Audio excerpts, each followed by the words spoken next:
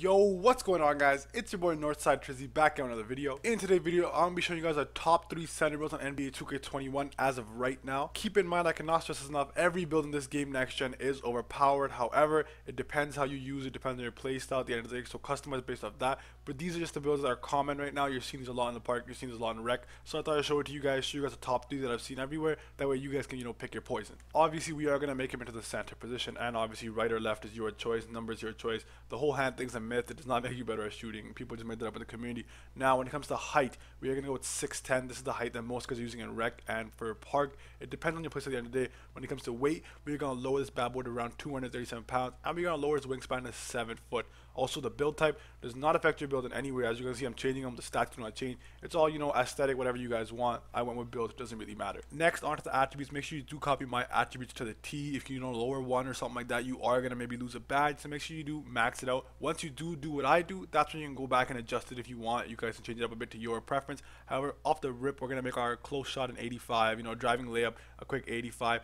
Driving dunk, we're not going to max out, and we're going to max out standing dunk. This is a guy people are using for, the 4 on Pro-Am or to run center on Park. So it's really up to you guys how you guys want to play him. Also, he can shoot. That's the main thing. This guy can obviously stay in the paint. He's got that standing dunk, and he can chuck up threes. He has no playmaking at all because, you're not passing. If you're playing the 3rd at Pro-Am, you're playing the 3rd at Park, there's no point of you passing. It's fine. You're not actually going to play center 6'10". If I was to make this build, you end up getting 13 finishing badges, 13 shooting badges, and 22 defensive badges. So in my personal preference, if you're making this build, you're more of a guy that likes to play the 4 in Pro-Am, maybe even the 3 at Pro-Am, or you're playing center at Park, maybe even the 2 at Park, but you're not actually playing center with this build. This build is only this height because you're getting more badges for bang for your buck. If you were to lower your attributes right there, you guys can see you lose a badge. However, in my opinion, this is the best build if you want to play that playstyle. If you play a different playstyle, it's your choice. Obviously, when it comes to takeover, it's your choice at the end of the day. You get the rim takeovers, glass cleaner takeovers, shooting, slashing, whatever you guys want. Once again, like I said, pick your poison, your playstyle. How do you plan on using this player, integrating it into your team with your friends? I personally end up going with spotted precision, and then the slashing one is easy blow-bys because that's how I would use this player. And once he's created right here, you guys can see this is a very common build in 2K right now. A 2-way 3-level scorer. A lot of guys are using this. 2-way scoring machines, 2-way 3-level scorers. A lot of guys are going with builds like this who are power forwards and centers, but just super, low at height, so they get more badges and better attributes. Next up, we have another good build, but this guy is also short. So once again, obviously you guys know the drill. Center, pick your hand, pick your number, does not really matter. This is a build Nadex actually went with. I saw him live stream it. He went with 6'9", 220 pounds, and 7'7" wingspan. Obviously, you guys know the way Nadex plays. He plays that 2s game, that 2s core all the time. So he's clearly going to be playing center when he has another guard friend or small forward friend playing with them. So if you're going to play 2s, I would say this is probably the best build out there right now. Right off the rip, you guys already know if this is a 2s build, it's going to be made to score. You got to score, otherwise you're kind of useless on the team. So right off the rip right there, you guys can see we're going to be maxing out most of our finishing badges, getting sure we can dunk and get those standing dunks, and obviously we want to shoot. We don't want to just be slashing all the time. Guys are gonna know how to defend that. We want to get the most shooting badges, most finishing badges, and obviously we want to play make as well. You're about to see right here, as you can see, pass accuracy, you're playing 2s, you're not really chucking the court, there's no full court passes going on. You want to be quick with the ball, and you want to make sure you have enough high enough ball handle as a center that you're able to move quick.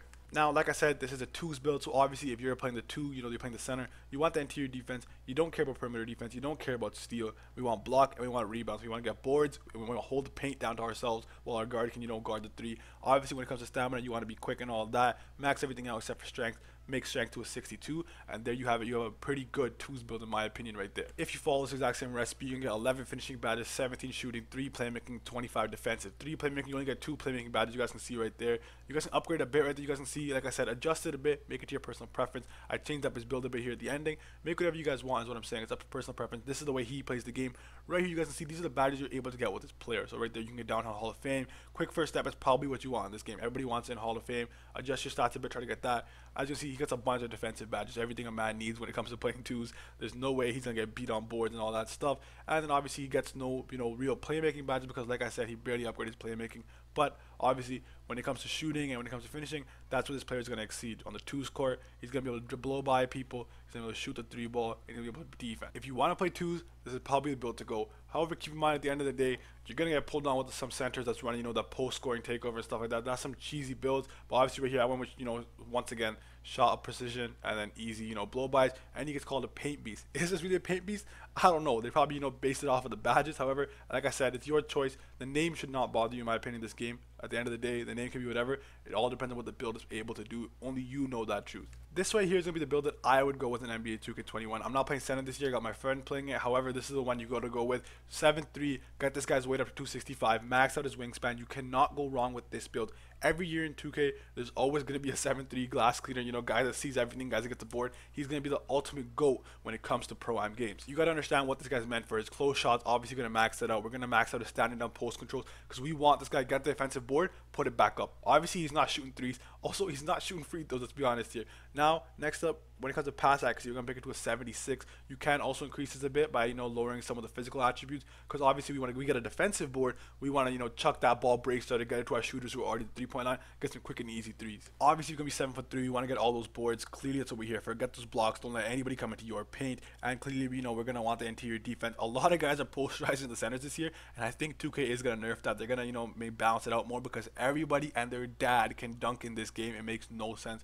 Right here, you guys can see all the Hall of Fame badges. You're getting Intimidator. You clearly want that. Heart Crusher. These are whatever boards. You know, defensive leader. You need that box, brick wall. These are things you want as a center. You cannot go wrong with a 7'3" pure glass cleaner in no way, shape, or form. Also, this year, for some reason, you can get Dimer because 2K has messed this up, in my opinion. The badges are insane. The amount of badges players are able to get by, you know, doing different type of stats and changing just one number is insane. Obviously, no shooting badges, but once it comes to these finishing badges, we want these posterizer, lob city finisher. All these badges are just gonna make you better, in my opinion. Like I said, you cannot go wrong with this build. This is a Pro-Am build. Can he play the park? Probably. Will he be the best at park? Probably, because he's getting all those boards. And if you can, you know, play properly, if you can survive your stamina, you know, not be too slow, you can get it. And like I said, it's your choice. Obviously, see the future. We want to see where the ball's going. That's the point. Now, this year, you get a second takeover. I went with one of the, you know, defensive ones. Perimeter interior drop badge. Guy comes into the paint, you know, I'm dropping him. That way he doesn't posterize me. This is a real paint beast, in my opinion. That's what it should be called. Alright, guys, with that being said, this is the end of the video. Thank you so much for watching. If you're new to the channel, please make sure you do like and subscribe.